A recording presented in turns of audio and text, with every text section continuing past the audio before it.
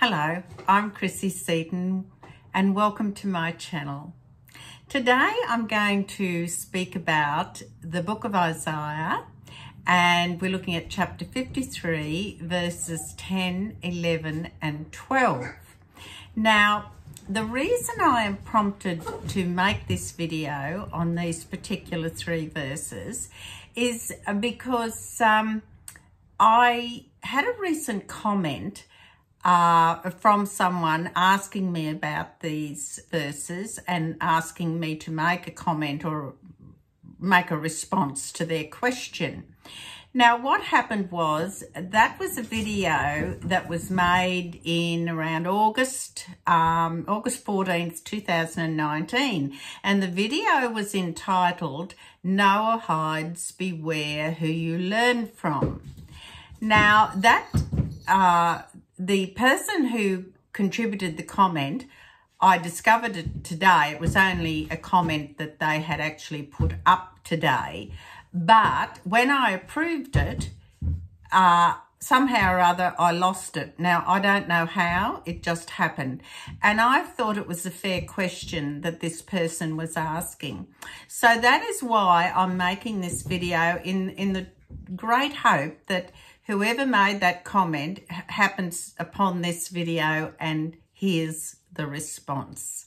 So without any further ado, I'm going to continue on and tell you that the commenter wrote the verses 10, 11 and 12 from Isaiah chapter 53 in their actual comment. And those verses were quoted from a King James version of obviously their Bible.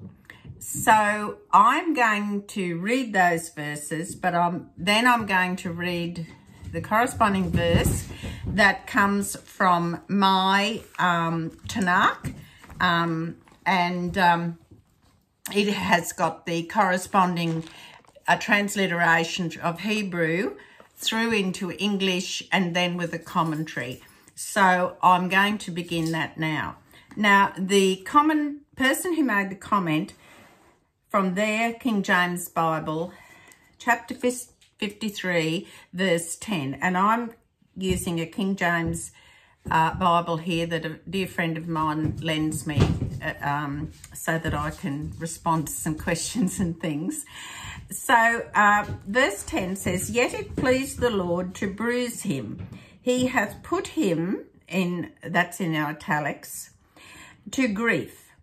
When thou shalt make his soul an offering for sin, he shall see his, in italics, seed. He shall prolong his, in italics, days, and the pleasure of the Lord shall prosper in his hand. I'm now going to read you from my Tanakh, the book of Isaiah, chapter 53, and I'm going to read verse 10 and then the commentary on verse 10. So it starts off, verse 10. Hashem desired to oppress him and afflict him. If his soul would acknowledge guilt, he would see offspring and live long days, and the desire of Hashem would succeed in his hand. The commentary on chapter 53, verse 10. That is Israel. God replies to the nations that Israel's suffering was a punishment for its own sins. And when the people realize this and repent, they will be redeemed and rewarded. Now I'm returning to the King James Version and I'm reading verse 11 of chapter 53. He shall see the travail of his soul and shall be satisfied by his knowledge. Shall my righteous servant justify many, for he shall bear their iniquities. Now I'm going to my Tanakh, Isaiah 53, verse 11.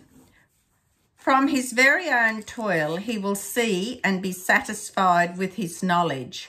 My servant, the righteous one, will make multitudes righteous. It is their iniquities that he will carry. Full stop. Now, I'm going to the commentary on verse 11 of chapter 53 in the Tanakh. And it says, Israel will teach the nations of God's righteousness. End of comment. Now I'm going to return back to the King James Version, and I'll now read verse 12 of chapter 53, Isaiah. These are all from Isaiah. Therefore will I divide him a portion with the great, and he shall divide the spoil with the strong, because he hath poured out his soul unto death, and he was numbered with the transgressors, and he bare the sin of many, and made intercession for the transgressors. Now I'll go to my Tanakh and I will read verse 12 of chapter 53, Isaiah. Therefore I will assign him a portion from the multitudes, and he will divide the mighty as spoils. In return for having poured out his soul for death, and being counted among the wicked, for he bore the sin of the multitude and prayed for the wicked. And now the comment on Isaiah chapter 53, verse 12. In exile, Jews prayed for the welfare of their hosts' nations. End of comment. So I do hope that this somehow reaches that person who made that comment, and somehow or other I've lost it and can't respond personally to them. But I thought it was a very good question, and it certainly required a response, and that is why I have made this video. Now, the differences of how people interpret the King James Version as opposed to the actual correct Tanakh, or the Navim, that is called N-I-V-I-M, the prophets, will vary because of the corruption of the original texts and meanings, and has happened in a number of cases, and we see that quite plainly in the King James Version. So how it is written in the King James Version is not actually how it is translated and authentically translated in the Tanakh, in the prophets, Navim, that's called. And of course, the comments I've given you, they came straight out of my Tanakh in the according to those verses I read. The comments I read also. And in the King James Version that I have been graciously loaned by a friend, there are actually no commentaries at all. So my purpose, first of all, was to answer this individual's question, which I lost the comment and couldn't respond. I'm not sure what I did, but I apologise to whoever made the comment. And I also want to illustrate, again, be careful what you learn from as well, I think, because unless you go back to the original text and read the authentic text, you're getting a corrupted version, and I don't apologise for saying that.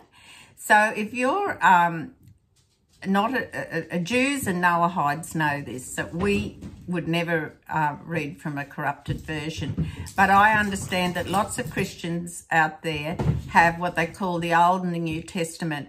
I can't comment on your New Testament. It's not part of my faith.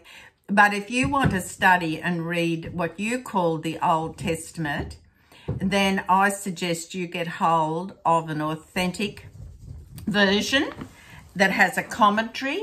You can buy these through Jewish bookshops, and you can get the whole Tanakh, which includes the Torah, and it will give you quite a number of comments and to help you understand the actual authentic meaning, or to clarify a certain thing, even a certain word.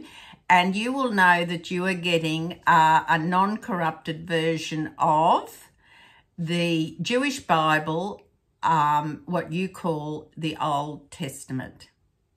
So I urge you to do that so you don't fall into confusion. And certainly, please share this video with any of your Christian friends, because if they're continuing to study and read from the King James Version, then they're being misled. And that's sad. It's not correct.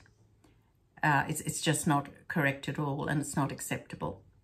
So I want to also shout out and say that there is a marvelous rabbi called Rabbi Tovia Singer, who has done a tremendous series on the book of Isaiah, a 7-part series, and I will place the link in the description box below, and you can go and watch all those 7 videos that Rabbi Singer gives on Isaiah, and I assure you, you will never think about Isaiah the same way that you've thought about it prior to seeing those videos. It'll answer a lot of questions for you. In the meantime, please subscribe to my channel. Please share this video, because I'm hoping the original commenter will finally get to see this answer. And also, please feel free to leave a comment. I always like to read your comments and help in any way. And in the meantime, until my next video, I want you to take good care of yourself, and God bless.